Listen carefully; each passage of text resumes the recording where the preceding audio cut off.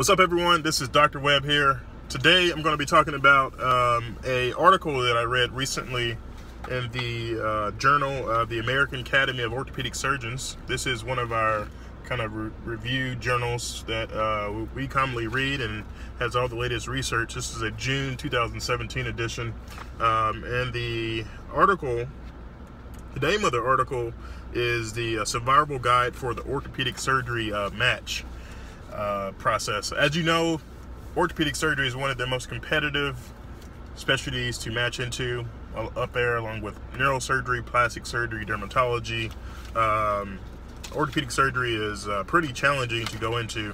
So I wanted to talk about kind of this article and my thoughts on it and what the kind of research shows. But in general, the number of applicants for fourth-year applicants who apply to residency, the number of applicants kind of always exceeds the number of positions. So there's always lots of different applicants, not enough residency spots. But for orthopedic surgery in general, the step 1 score the average was 245. This was based off a number of years from 1984 to 2011. The average step 1 score was 245. The average step 2 score was 250. The number of research experiences, most people had on average 3.5. The number of abstracts and presentations and publications was 7.7. I thought that was pretty impressive. The number of volunteer experiences was 7.5. So for background, in 2016, for all residency positions, there was 35,476 applicants for 27,860 spots. So lots of applicants, not enough spots. They stated that the goal of the applicants is to construct the strongest possible portfolio that you can. And that includes your step 1 score, your letters of recommendation, your first and second year grades, your clinical grades, your volunteer, if you were in honor society. All of those kind of comprise your portfolio.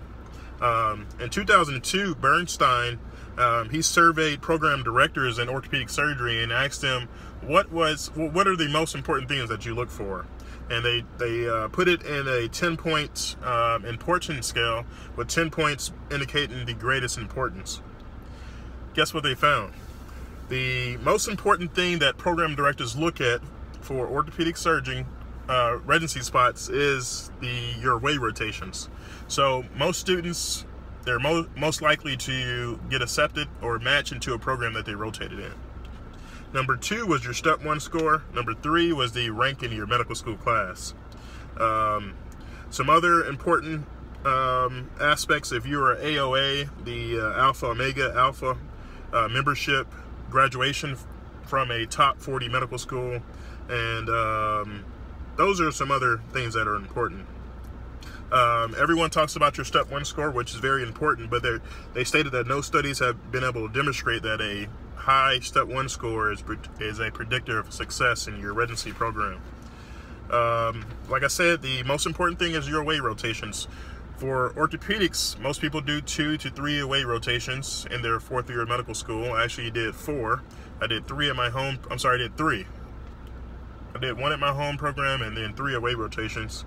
And what was interesting, and it says that one finding in the study from Dr. Baldwin in 2014 was that the chances of matching were highest for students who performed 2 away rotations and decreased for those performing 3, which I can partially relate to.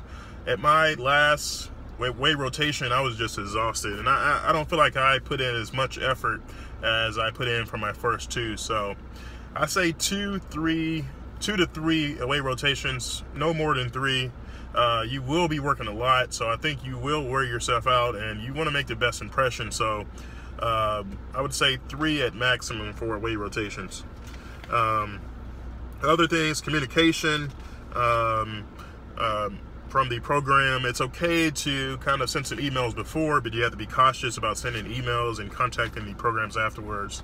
So I thought this was a pretty good review article about the match process in orthopedic surgery. Like I said, from this study, it showed that the most important factor was rotating at a away program, and most students who rotated away program, they match into that program. Step 1 is important. The number, the ranking your medical school class. If you are AOA, which is an honor society in medical school, that's a positive, as well as your clinical grades, letters of recommendation. So if you want to get into the top specialties, I think you can extrapolate the findings from this study into most of the competitive programs, plastic surgery, dermatology. You can use some of these things to help you match. So I hope that this study helps some of you guys out there in your selection process when you're trying to choose programs or trying to choose a specialty. And orthopedic surgery is very competitive, but it's not impossible to get into.